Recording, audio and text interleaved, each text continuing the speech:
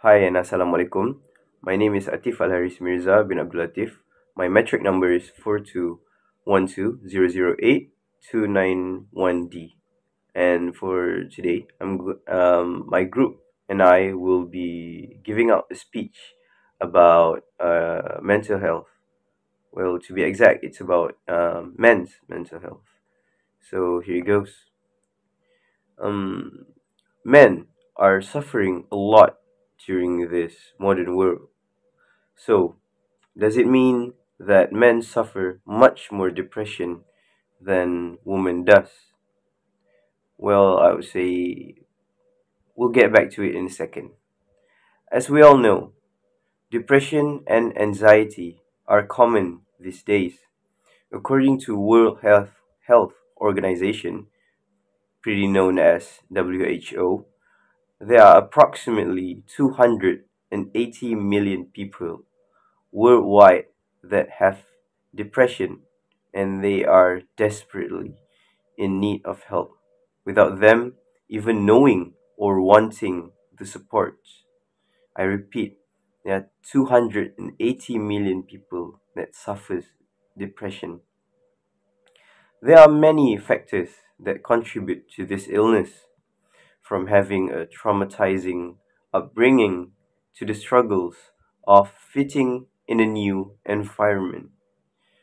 One of the reasons of this speech is to raise the awareness within the society regarding men's mental health with the basic foundation of the society that I think that society needs to help raising the awareness regarding men's well-being.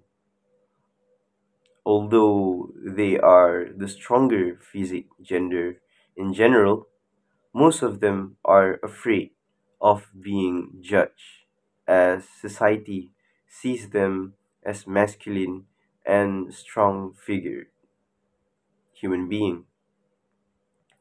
According to Malaysian research on men's health, men's mental health accounts for 8%. That's quite a lot of a number right there. It contributes 8% of the disease burden. And according to experts, men are less likely than women to seek mental health, and the treatment itself. Well, this does not, however, imply that they are less prone to suffer from mental illness. So we gotta raise the awareness that men also have a lot of um, anxiety and depression, and we need to find a proper treatment for them. Hello, my name is Mohamad Hafizuddin bin Osman, and I will talk about why men can't open up to society, which for all intent and purpose is very important. One of the reasons why men can't kind of open up to society is that society basically has already set an image that man is strong. They can't cry when they for the most part are injured mentally or physically. This image of men kind of is also strengthened by the media that show that men for all intent and purpose are brave, and they don't for the most part have any fear in a big way. This image of men will be stuck inside the brain of many children and even adults. Women will for the most part expect that it generally is the duty of men. They should shoulder their problems without any repercussion, and men will also actually think they can't talk about their problems because men should really be able to essentially solve their problems all by themselves in a subtle way. Men generally are afraid of society response to their difficult circumstances because they for the most part are afraid of the unknown. which actually is quite significant. They don't kind of know what will for the most part happen if they pretty open up, because no one for the most part has ever definitely opened up publicly. Men will always basically think about what would definitely happen if they open up to society. Will the society help them or condemn them for being weak?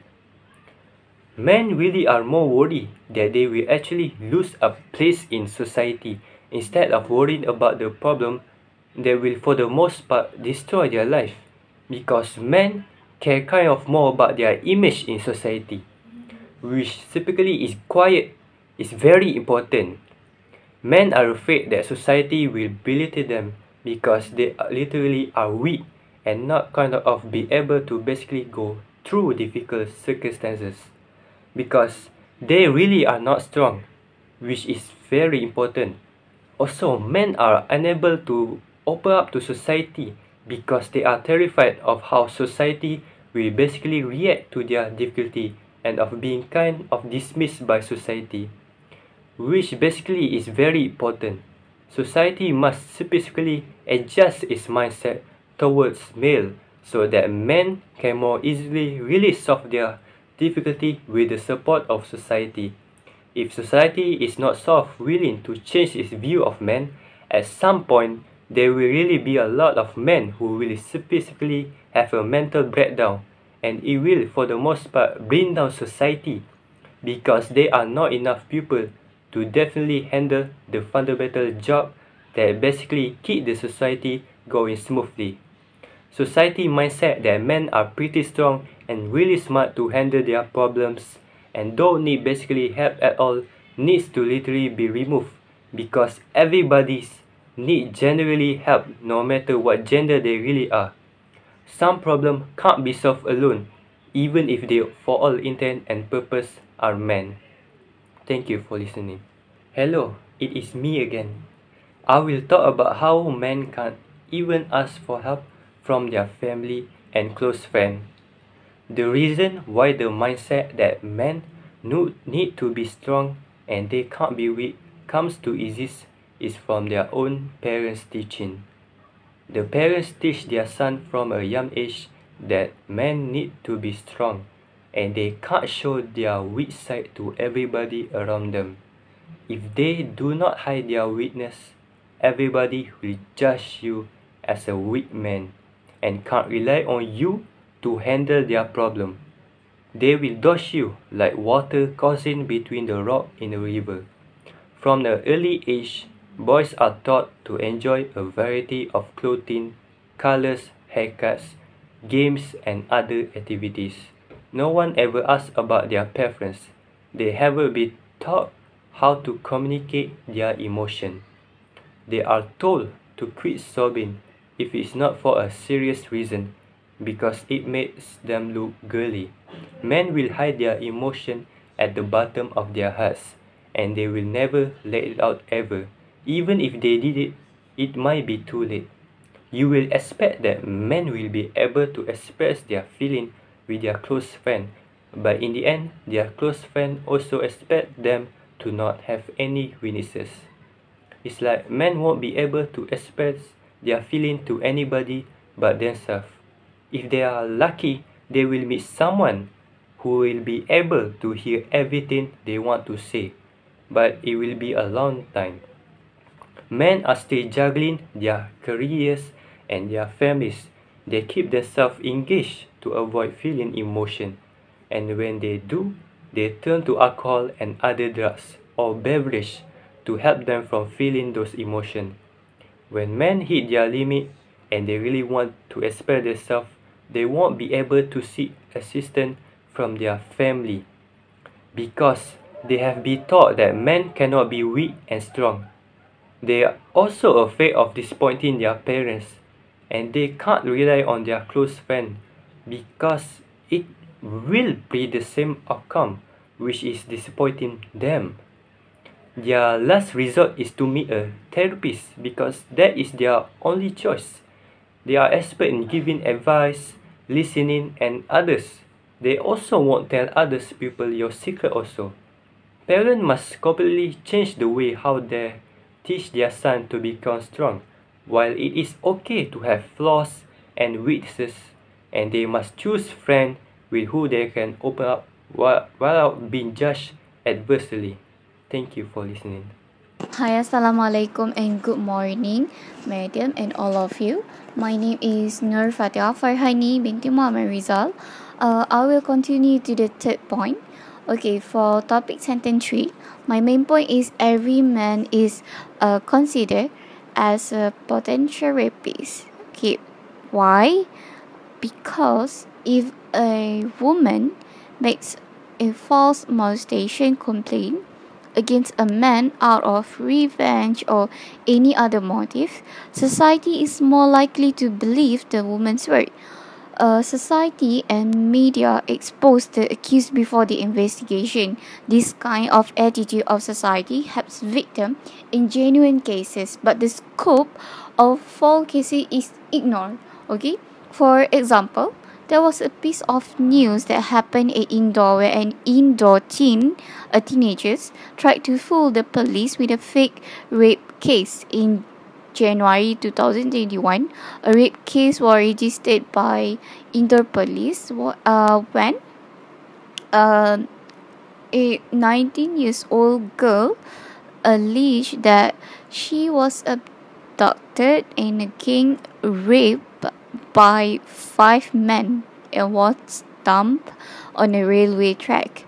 A tenant in the house she lived in, who was a 25 years old male, was detained by the police when in her statement she stated that he was one of the culprits. The girl kept changing her statement throughout the investigation, and after much probing, she, along with her live-in partner, revealed that they conclude the story. Okay, she had previously been involved in a similar cases and had gotten a compensation of about 200, if I'm not mistaken, from the government. So it is quite possible that she hatched the false plan in order to earn some more money. Okay, to conclude this point, I would say that false molestation cases will result in the irreversible loss of reputation and causes mental agony to the accused and his family. So there will be shame, and people will think that they are the rapists, but turns out they are not. It just a false accusations. Thank you, Farhani, for the brief explanation regarding what's happening in our society right now. As a conclusion, men's mental health and well being should be promoted by the society, despite the fact that they are the physically stronger gender. Most of them are terrified of being evaluated because society views them as manly and strong bodied individuals. With that being said, I'm going to restate all the main points that my group members and I have explained. The first main point would be men can open up to society. As we already know, men are afraid of being judged. The second main point is men cannot even ask for help from their family, their peers, their co-workers, and this is mainly because men were born with the surroundings expectation that they are capable of doing great things. And the final main point is every single man is considered a potential rapist. Now, this is sad but true. A 2010 study shows that conducts 136 sexual assault reports investigated by the police department. 5.9% were coded as false reports. 44.9% were not prosecuted or disciplinary action wasn't taken. 35.3% were referred for prosecution or disciplinary action, and the rest, which is 13.9, had insufficient information to be coded. The true percentage is unknown.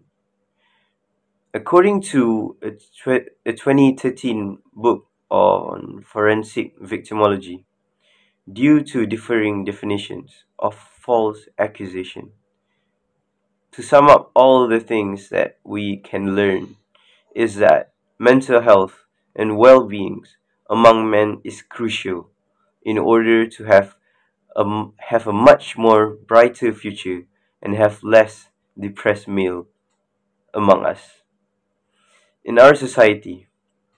Thus, we have to give a proper treatment and support to our fellow males out there so that they can strive and be much better, the better version of themselves. So we gotta give them a proper method, support, medication if they are having any depression, anxiety, so that they can be uh, a great person as a whole. And that's all for the speech. Thank you.